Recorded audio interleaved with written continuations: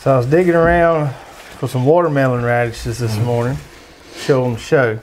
I found this guy. We'll talk about him in just a minute. Anyway, some nice looking watermelon radishes. Now, we've had some spurts of some heavy rain. And I got you right here.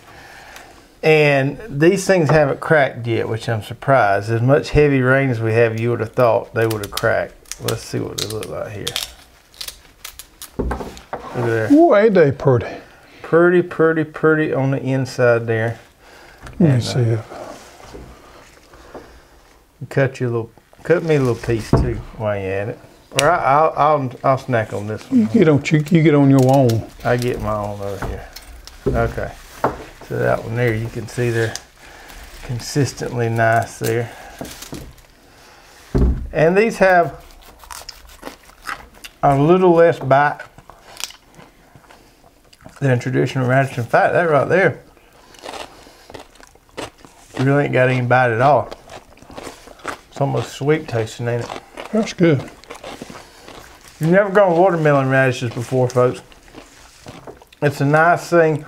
If you just got a spot, about a 3 foot, spot for a row where you really ain't got nothing else you can throw in there. Good little thing to put. I direct seeded these. I've never transplanted radishes, and I don't know if I'd recommend doing it, but you can direct seed these. They take a little longer than normal radishes because you let them get bigger.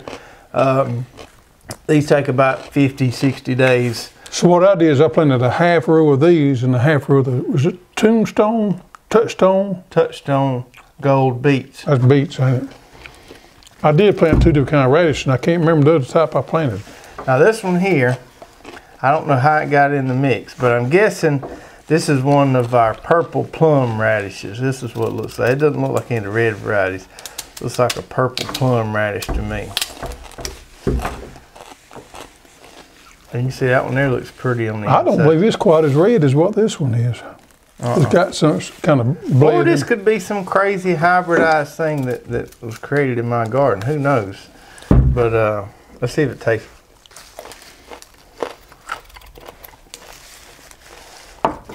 What you think here? That one's got more bite to it, which makes me think that's one of them purple plum ones that got too big. Oh, I agree. That's a little hot there. But the crazy thing is, you're not really supposed to let that variety get that big, or else it get pithy. But that one's not really pithy. It's not. I prefer the taste of the watermelon radish. This myself. is about. I'm gonna pull most of mine this weekend. That's about just the right size, in my opinion. Well, we got a mess here. We do got a mess. We're gonna have a mess. I didn't bring any paper towels. One more thing I brought here. In fact, I got lots of things. You got lots, don't you? Lots of things this week. So, beets. If y'all watch the show much, you know I grow lots and lots of beets. We like beets. Let me see if I can clean this off a little bit. This is the Chioggia variety. Now it looks like it's pronounced Chioggia, but it's actually pronounced Chioggia. And, oh man. So, those kind of look like a candy cane in the middle there.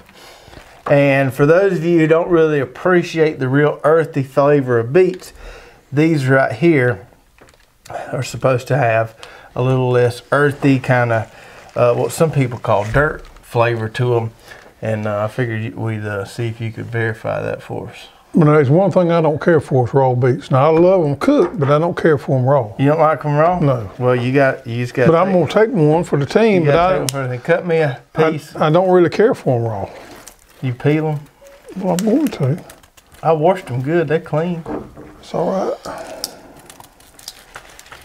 I ain't too sure how clean my knife is. It's normally not nothing I care for. Now it still tastes like a beet. It does, but they better cook than me. But I will say, yeah, they don't have quite as an earthy flavor.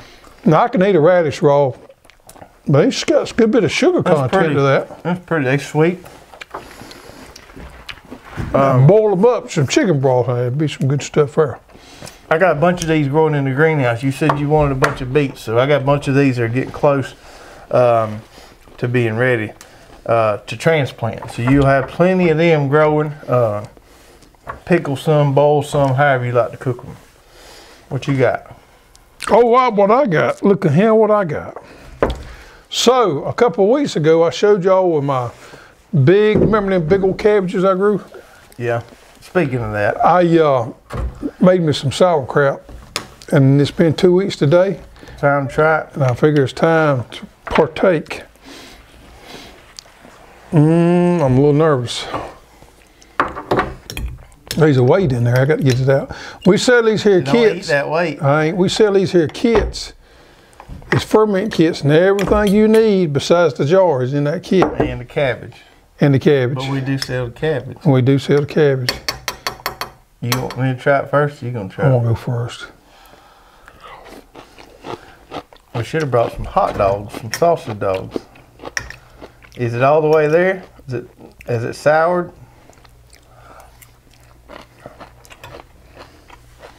I messed up, didn't I? I don't believe you did something right there. I got too much salt in it. Well, there you was. There I was preaching to everybody about the salt how thing. Alabama folks can't do math, and I don't believe you can do math either. I had got too much salt in it. I mean, it's okay, but it's bad salty in it. That'll dry you up. I'm going to go back and redo that. Yeah. I ain't sure my dog would eat that.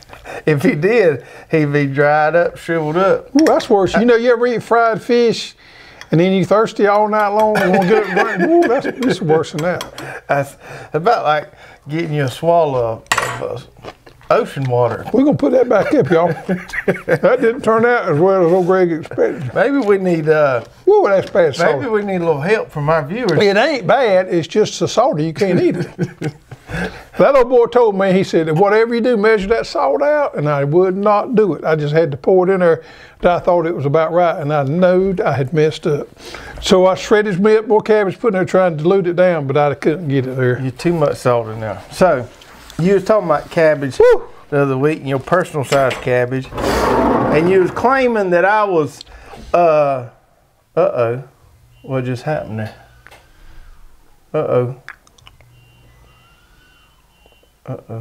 Something's coming to get us. Whew. Sure as the world, something's gonna come and get us. I can't nobody see my cabbage.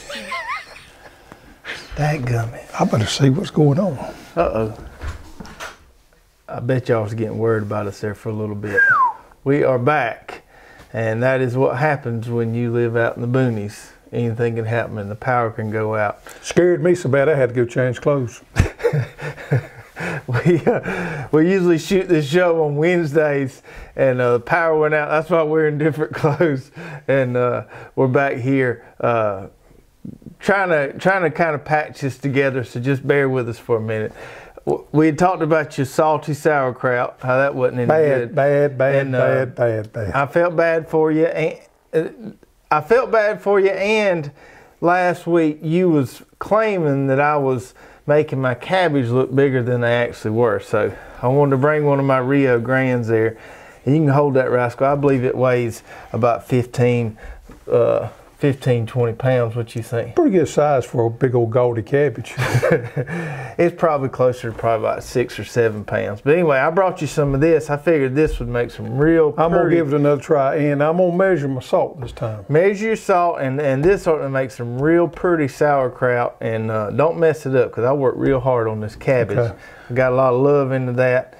And I don't know if you can tell on camera. Travis, we got this a big cabbage. We got it. That's between a volleyball and a basketball. You're going to fondle that cabbage till it rots. Yeah, we got it. Okay, so what else do we got going on here? Lots of stuff to get to. We had a lot of people within the last week or so commenting on our videos about our accents. Really? Yeah, a lot of people. Even had some people being kind of rude in comments saying we had a BS hillbilly accent. And that's no need in all that. No, there ain't no need in all that. We don't make fun of them folks up north that's got them northern accents. No.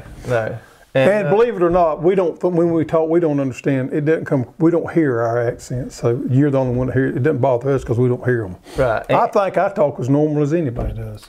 Yeah, and I know this because I have to watch this over when I'm editing it to get it ready to post. I'm not the world's best at enunciating. I can sound like a 1990s NASCAR driver naming out all his car sponsors sometimes, and just if you bear with us, we're not doing it on purpose. They have to hit the pause button and replay a piece or two if you don't understand.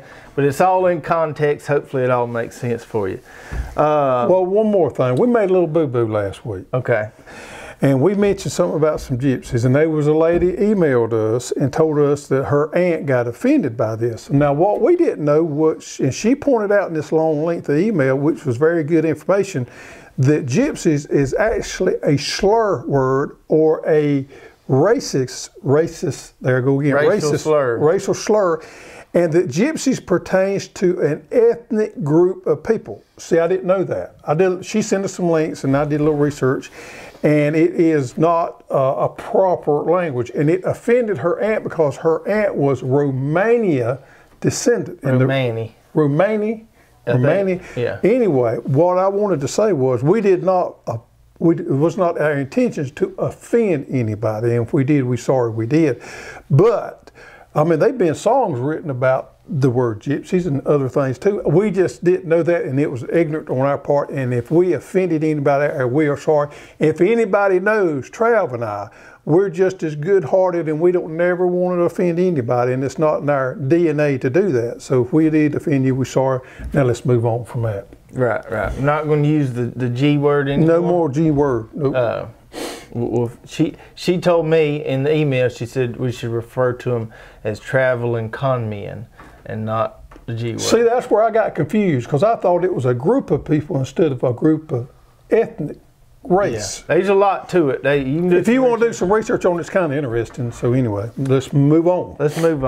I have mentioned that I'm going to be at Deep South Homestead's get-together, which is in, these dates as y'all get, is March 21st, I think, somewhere around there.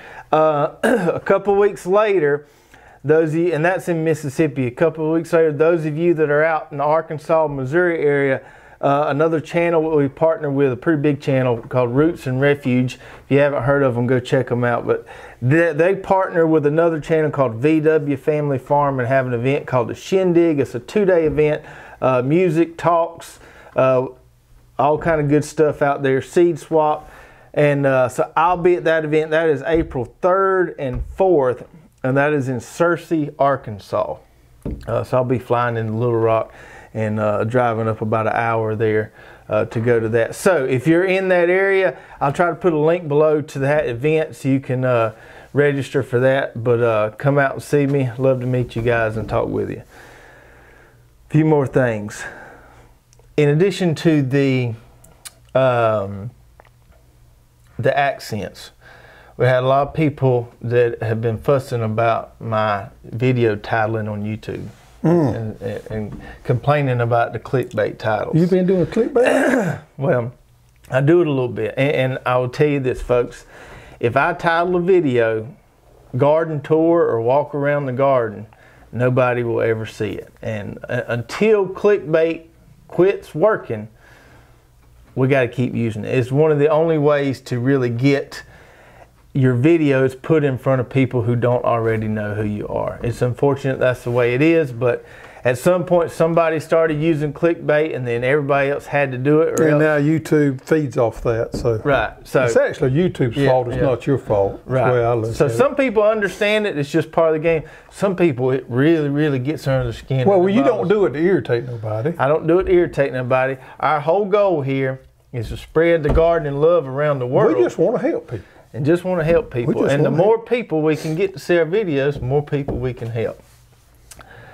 Last thing, and I don't know if you watched the video yet, that cover crop cocktail I did until then, man. I've been shipping taters, Trav, in case you didn't know.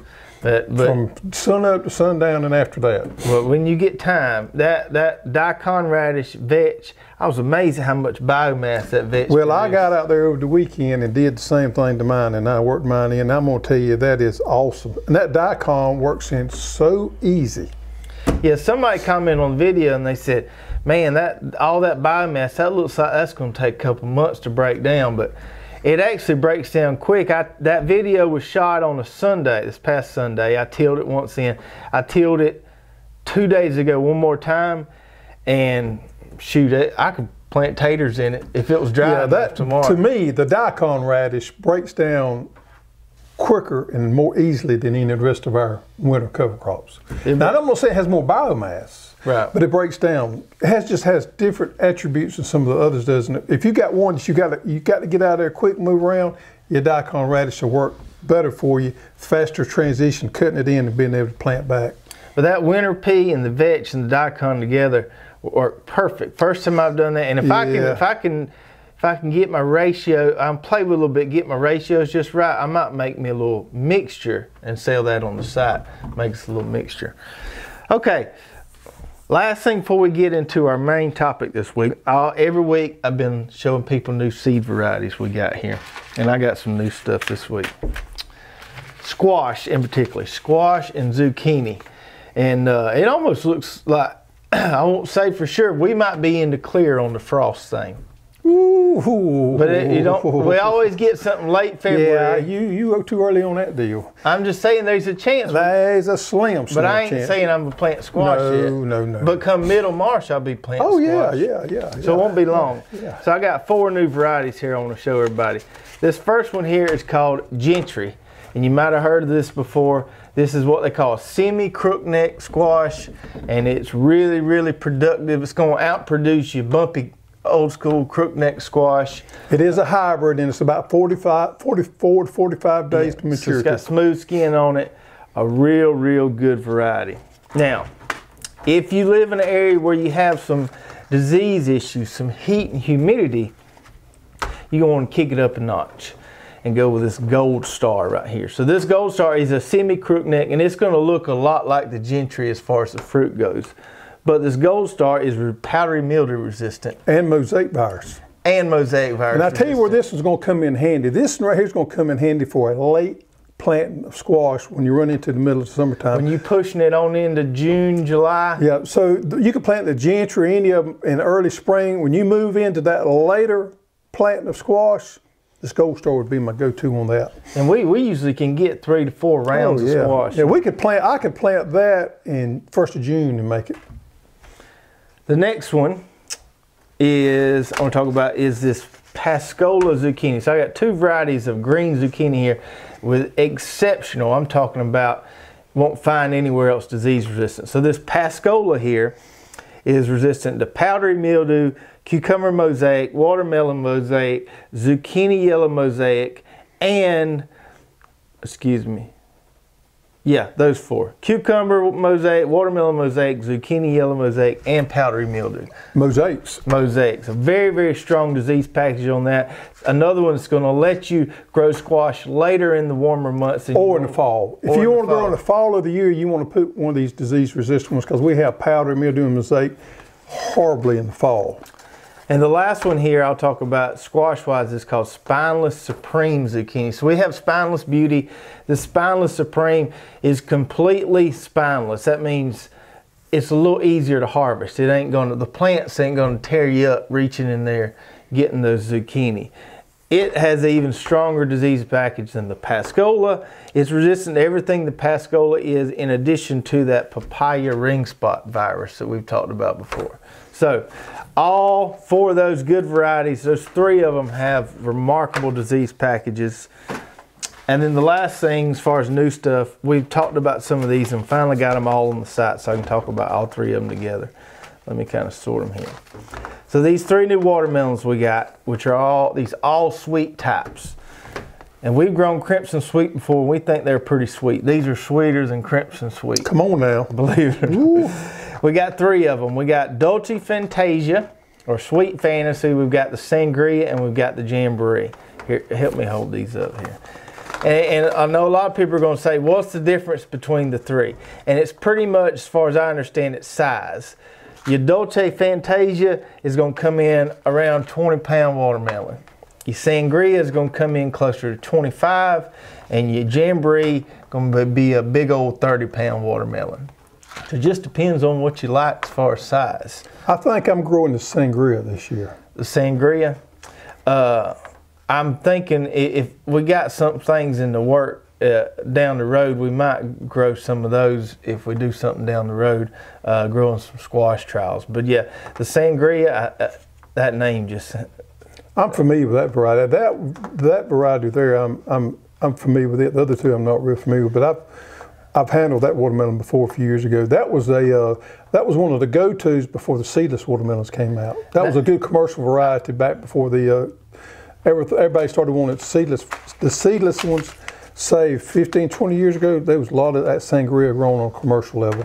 Now I've heard of so when you grow the seedless ones, you have to have the pollinizers out there. And the commercial guys, the pollinizers, they don't harvest. They're just kind of junk varieties for the most part. For the most part. Now they will have some peddlers or some what we call pin hookers go in there after they harvest them and harvest some of those seeded varieties. Right. But now I've heard of some of the small scale market farmers who really can't afford that kind of waste. They're using the sangria as a pollinizer, and so they can actually harvest their pollinizers. That's a good idea. Okay, now this week for our main topic on the show, we were going to talk about seed potatoes, but something happened. We about sold out. We about sold out of taters, and so we figure it would be wrong if we sat up here and talked about all 8 varieties of taters we got, and then everybody goes to the site and then they can't order them because they all gone. We're going to do something a little different next year. We're going to start our pre-order earlier so we can accommodate everybody. But I can promise you, keep this in the back of your mind, you need to pre-order your potatoes next year because these things go like crazy when they come in. And we've gotten real short on several varieties. Now that being said, I'm working all my magic I can to try to get some more. I'm making no promises, but if we do get our hands on a few more, we will send out an email blast and let you know what we get. They're going to be limited supply, whatever. And I don't know that we can. I'm just saying there's that possibility we might can. If we do, we'll send it out, let you know. Otherwise, we do have Kennebec, we do have Red Northern, we do have Yukon Gold at this moment available. Those 3, we got the specialty varieties. Have flew off the shelf. I'm not even, one of my favorites, the German Butterball, we don't even have any of those that I can plant myself in the garden. And we tried to plan ahead. We ordered about 3 times as many taters as we did last year, and they just flew. We'll know next year to order more and more. That we're going to start the pre-sale earlier. Start the pre-sale earlier. So if you got your taters, you know. If you hadn't got them, there's a reason, because you live way up north and I'm scared to ship them to you because they're going to freeze. Bear with us. I'm watching the weather every day, and just as soon as I get them taters shipped to you, I'm going to send them to you because you're not going to need them before I can send them to you. So don't stress out. We got your taters and we're looking after you. And I'm not going to get into this too much right here, but I am going to get into it on a video next week about this planting by the moon taters deal. I had somebody ask me about that yesterday. Folks, don't wait on the moon to plant your taters. Your dirt's nice and dry. Plant your taters when you got time to plant your taters. Yeah. All right.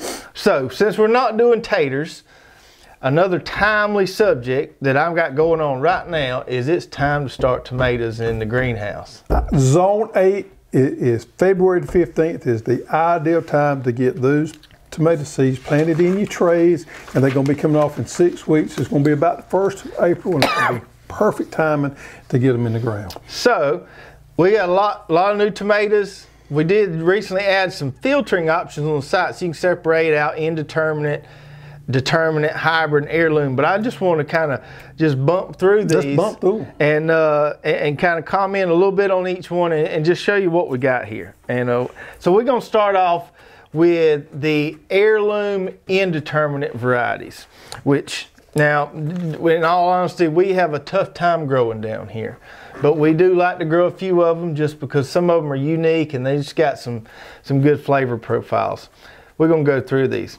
First one, we've got Amish paste. Now we did, for an heirloom indeterminate down here, that one did pretty good for us last year. I've grown it last 2 years in a row. So I would say that one is one of the heirlooms that can handle some of our disease pressure. Yep. This is a great canning tomato, makes a nice big Roma type tomato. Really like that Amish one. paste. This next one here, the Brandywine, I will grow it and have grown it, and I can get a few of these nice big ones off there, and they are pretty, and they are meaty, and they make a fine tomato sandwich. If you live in an area with not as much commercial agriculture around you, you can probably grow the fire out of this one. Cherokee Purple was one of the ones that was pretty high up there in our taste test we did last year. This is a fine tomato. It doesn't get real big like the Brandywine does, but that's a really, really good eating tomato. I'm getting hungry. Getting hungry. Yellow pear. Now these things, you better have your buckets ready when these things get going, because you'll be picking and picking and picking on these things. Everybody needs a couple yellow pears. Let me talk about this just a minute, because I had somebody in the seed room the other day when I told them about this here. There's 50 seeds in that pack. Now, I'm going to tell you something. You ain't going to need but 2 yellow pear tomato plants. So what you do is you buy you a pack of them, and you plant all 50 seeds, and you grow those plants, and you give them plants away to your neighbors, your friends, and your family, and your enemies. And what you're going to do is make everybody happy. But you don't need to keep about 2 to 3 of them, because these things will make like crazy. It's an ideal tomato if you're just going to have 1 or 2 to go out there and snack off of and put them in your salad. It's got wonderful flavor to them, and it's one of the better pear tomatoes out there I've ever seen. Of course, it's yellow, so that makes it even more better. More better. Another cherry kind of type we just added is called the sweetie cherry right here, and this is supposedly one of the sweetest cherry tomatoes out there, as the name suggests. Now, is that an heirloom? Yes, this is an heirloom, and all these are heirloom indeterminate. So I'm gonna try some of these this year.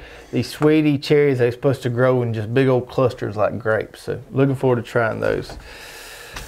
The next one here, heirloom indeterminate, and this is one I've heard a lot of people growing. I've never tried it personally, but I do want to try it. It's supposed to have a really good flavor to it. The darker tomatoes have a more kind of complex flavor, and I think old Tom Matthews likes to grow this one. I've heard him talk about it. So It's called Black Creme, and a really popular one, and I'm going to try a few of those. This next one, Jubilee, I grew last year, a nice big yellow tomato. Has a little more of a citrusy flavor to it, as do yellow and orange. It did pretty good in our taste test, I believe. It did good, and it actually grew pretty well here, considering, you know, our pressure. This one did all right. This is the AAS winner. It's a good variety. And the last one, which is a real popular one, it's got a lot of, you know, name recognition out there, is the mortgage lifter. The name mortgage lifter came from way back in the day. A guy was about to lose his little old farm, and he found this variety here and grew them, and it did so well for him that he was able to not lose his farm, hence the name mortgage lifter. That's right, that's right. Okay. Now a little bit on indeterminate tomatoes. You know, we hear a lot of people talk about pruning tomatoes. If you want to prune or sucker a tomato, it is the indeterminates you want to do that to. We're fixing to go with the determinants, and that's the ones you do not have to worry about pruning. Well, I got a few more indeterminates. Oh, well, excuse me there. Well, anyhow, you're pruning, you're suckering. Those would be the indeterminates that you want to prune or sucker out. And you do not want to prune or sucker or have to worry about the determinants. Yeah, so some of these indeterminates, people do what they call a single leader on them, and they'll just keep single stemming them. You can do that on these, don't do that on your determinants. It's confusing because there's so much misinformation out there about suckering tomatoes. So those were heirloom indeterminates. We've got a few hybrid indeterminates. This black zebra cherry, which I showed y'all last week, I'm definitely growing that one. That's a good one. The sun gold, I got to grow a few of them. That won our taste test last year. Yeah, that's the best tasting right tomato. there. And we got this new one here called Chef's Choice Orange Tomato. And we have met the folks that actually breed this over in California. And they did a lot of work on this Chef's Choice line. And we decided to go with the orange one. We've heard a lot of good things about them. And I might try a couple of those as well. Okay, so those are all indeterminates. Indeterminates are those tomatoes that grow away like crazy. They just keep growing and keep growing. Keep growing. Now we're going to talk about determinates, which are going to have a much narrower production window, but they're going to produce many more tomatoes within that window. More of a bush variety, so you ain't got to worry about them getting 15 to 20 foot tall. You know, you see these advertisements, these people got tomatoes 30, 40 feet high and all this. That's an indeterminate tomato. Yeah, but we're not growing tomato vines, we're growing tomatoes. Who wants to get on a ladder and pick tomatoes? They feel like they're doing something. That ain't a whole lot to me. Yeah. Okay, so determinate, we got one heirloom determinate variety. And I guess this is considered an heirloom just because it's been around since the 1950s. And I can't remember what her name was, a lady suggested that we carry these is called Homestead Tomato. Pretty simple name there, but this was developed by the University of Florida in the 1950s, and it has some fairly kind of innate, bred-in disease resistance, supposed to set fruit well in hot areas like Florida. Hence the name Homestead. I'm assuming they named that after Homestead, Florida. Yeah. Which is, well, world of your tomatoes are grown in Homestead, Florida. A lot of produces. A good heirloom determinate variety there. So you could, if you was a seed saving type, you could do that with those. Now let's get into the ones that we grow the most of, which are the hybrid determinate ones. Folks, if you like growing tomatoes for putting up, canning, sauces, whatever, your hybrid determinates are the ones you want to go with. Surefire, guaranteed to make. These are the easiest tomatoes to make, and they will guarantee your success if you pick one of these disease-resistant varieties. Your plants ain't gonna get too big. They gonna make in that window, and then you can get them out of there by early July, and you can plant something else in that spot. So, first one, we've got our Mountain Glory here. From my experiences growing this last year, I think this one is designed more to grow in areas with maybe not quite as much disease pressure. I think it would do better in a mountain, as the name suggests. That particular variety, along with some more of what they call the Mountain series, were developed by NC State by a guy named Dr. Randy. I can't think of Dr. Randy's last name right now. Yeah. But he developed this whole line of Mountain series, and these, if you're up in where you have an elevation difference than what we do, more cooler climate, these are probably bred more for that. Disease-resistant package is real good on it. They don't do as well in the deep South Forest as what I think they're going to do more up at the mountain area than. Well, I'll say this. So I did a trial last year in several different locations with the Mountain Glory, the Bella Rosa, and the Brickyard. We'll talk about those in a minute. At my house, the Mountain Glory was performed lesser than the Brickyard and the Bella Rosa. South of here, which is crazy, so south of here, where I was working for another farm, they have zero commercial agriculture around them. It's kind of in the woods by a creek, and the Mountain Glory actually outperformed the Bella Rosa and the Brickyard there. So, wow. So I'm saying, if you don't have a lot of commercial agriculture around you, the Mountain Glory is probably I had the same experience with it. The next one is a new one we got this year, and we've had a lot of people calling and asking, do we carry a variety of tomato called Celebrity, which is a popular one. And no, I don't have Celebrity, but I got something even better. So this is a variety called Celebration, which was bred to be a slightly improved variety of the Celebrity. This is supposed to be a really good variety that's resistant to cracking. It's also resistant to tobacco mosaic virus, and just a really good tomato there. A lot of people like that Celebrity, and if you like that, you're really gonna like the Celebration. And there again, remember folks, you ain't gotta worry about pruning none of these. Sucker and pruning, you ain't gotta worry about any of that. You just put them out there and love them and let them grow. So I had said in the past that the red snapper was was gonna be our most disease-resistant tomato, but I misspoke. I forgot I was adding one. So this one here is called Summer Pick, and this is pelleted. Let me give you what this is. So this is resistant to the tomato spotted wilt virus, which is the one that kind of gets us all. This is nematode resistant. It's resistant to something called tomato apex necrosis, which I have not done a lot of research on. Sounds nasty. Yeah, sounds rough. And this one's also resistant to that yellow leaf curl virus. We had some of that for the last couple of years in our gardens. This variety here is also known to be a good one for patios or containers. So I'm definitely going to grow that Summer Pick there. The next one we got is this, which you won't find. Then that's why I picked this one, a hybrid determinate Roma type. Most of your Roma type tomatoes are heirloom indeterminate. But instead of planting the Amish paste this year like I have for the last 2 years, I'm going to switch over and I'm going to plant that one. Yeah. And go with the determinate with the disease resistant. It's resistant to root knot nematode and tomato spotted wilt virus. Then we got the red snapper, which we've been talking about a lot, has a really good disease package.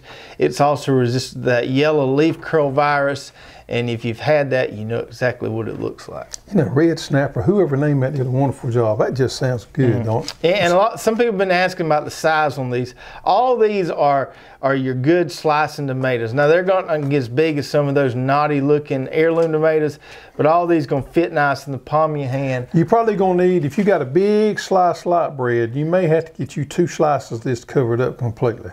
If you grow tomatoes like Trav does. Now, if you grow tomatoes like I do, 1 slice will normally do it. Huh. How about that? All right. Brickyard. The last 2, Brickyard.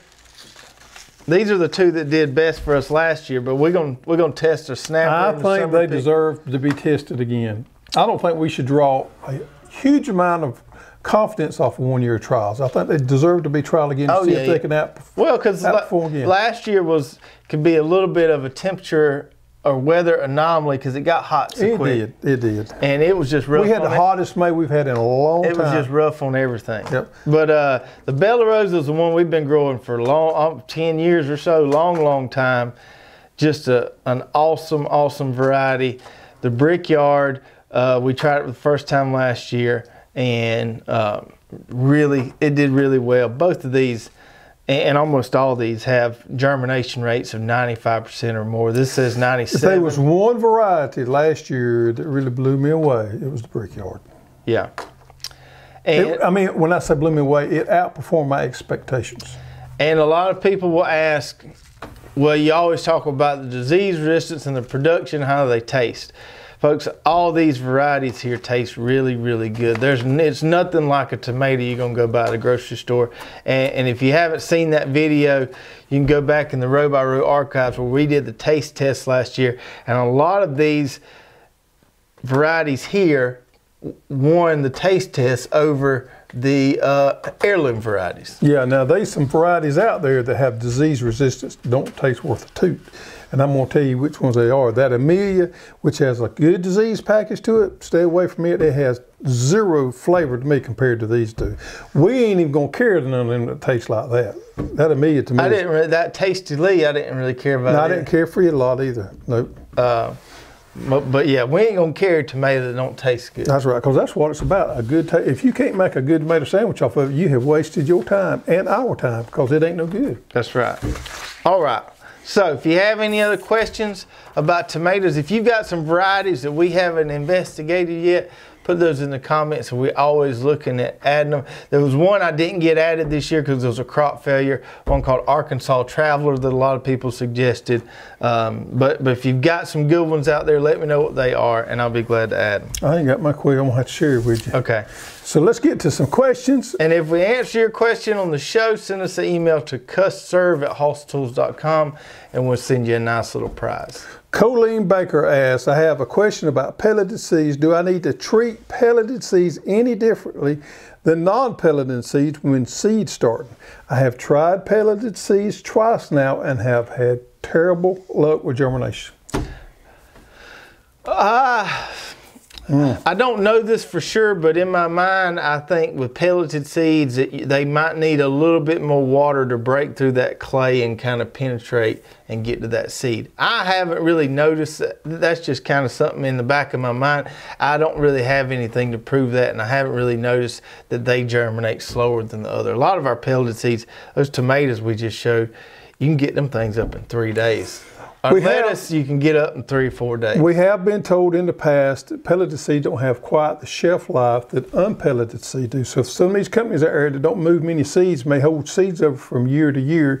You may have gotten some older seeds, may be a little bit of an issue. We move enough of them out of here, they get out of here quick, and we don't keep seeds, they just get out of here. And we move through a lot of seeds, so we keep fresher seeds in there. May have a difference. Yeah. If fresh pelleted seeds should germinate well for you. We'll say that. Okay, next one is from Jace Boutwell, and he says, I've seen on your website how the Jimmy Red corn was an heirloom. What's your best opinion or method on preserving corn seed for next season? Okay, if you're going to save your seed, this is general, not necessarily Jimmy Red, which I think is a great variety. This is general. The isolation footage, normal recommendation on corn is 1,600 feet. So 1,600, I'm going to say 3,500 feet, you want to keep those varieties away from one another to keep from cross-pollination. Because if you're going to save seeds, you're doing that to save a particular variety. So you don't want them to cross-pollinate. 1,600 to 3,200 feet away from each variety. All right, after you gather those seeds, you want to put them in the freezer. You want to do something to keep the weevils out of them, because weevils are notorious for getting in corn seed. And what we do, and have done in the past, is take those corn seed, bag them up, and put them in the freezer for about 2 weeks. And what that does is that busts that cycle from that corn weevil. And then you can normally take them out and put them in room temperature. Busts it? Busts the cycle. In other words, it breaks it. Anyway, take that cycle away from that bug, then you can normally at room temperature, you'll be okay. You want to leave them in the refrigerator, that's fine too. But you got to put them, you can fumigate them, and I have used some stuff called Tox before, but it's so much easier if you got room in your freezer, just put them in your freezer. And it's easier to shell it before you put it in the freezer. Yes, it is. Take up a lot, there's much room. Okay. All right, and now Travis, one for you from old Empty Nester Homestead. He said, I love cucumbers. I get white mildew on my plants every year, and they'll be dead within a week. Zone 6, Northern Ohio, with lake effect. I water the roots only and keep the bottom leaves trimmed for better airflow. I grow them on a trellis. Any ideas how to prevent mildew? Well, I meant to bring one of these packets, but I didn't. So you're probably going to need to grow one of these powdery mildew resistant varieties, and we got 2 of them. We got the Diomede, if you want a slicer. That Diomede is a fine cucumber as far as the disease resistant package, and then we've got that Max Pack if you want a pickler.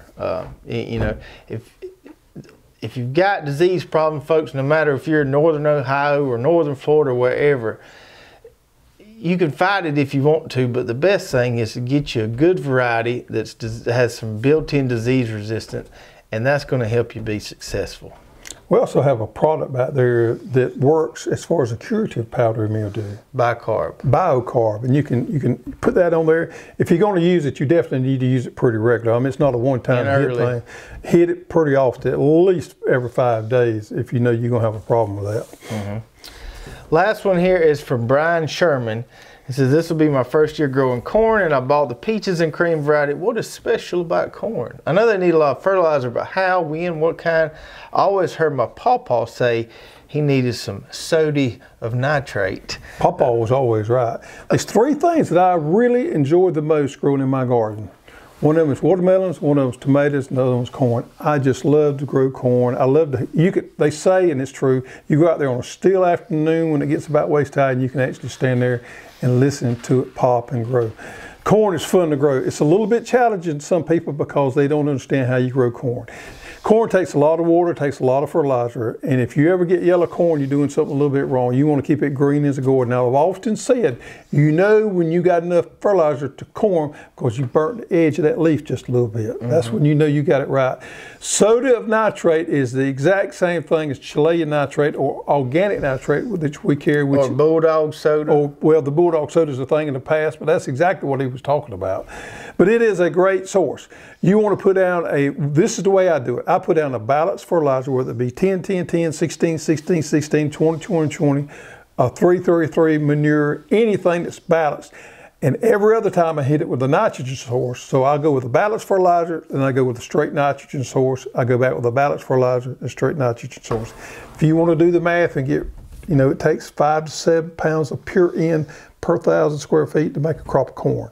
Takes a lot of it. So you got to have it green, you got to have it growing, and it'll do wonderful for you. Most times I see 2 problems with people growing corn. They don't use enough fertilizer, and they plant it in these long rows, 1 or 2 rows. You got to keep corn planted in blocks. It's pollinated by the wind, and you got to keep it in these blocks so when the wind blows and it starts tasseling, it's going to pollinate fine. Grow you some nice peaches and cream. When it comes in, go up there and pull it off that stalk. Eat it raw. Ooh, it's good stuff. All right, all right. I make myself sick off of it every year. Yeah, good stuff. All right, folks, if you have any more questions, put those in the comments. People, you need to be getting your tater dirt ready. You need to be cutting up your taters. I spent 2 hours last night. I cut up about 80-pound taters. That's good. That's good meditation Sat there, time. I wore a blade slap dull on my Benchmade knife cutting up taters. I like to do it with my dog sitting there looking at me. Yeah. My dog was asleep on the couch when I was doing it. But get your taters cut up. it's time to plant taters, and we'll be doing that in some videos next week. Hope you guys enjoyed the show as always. Don't keep us a secret. Hit that like button, hit that thumbs up button, and share the video, and we will see you next time. Take care.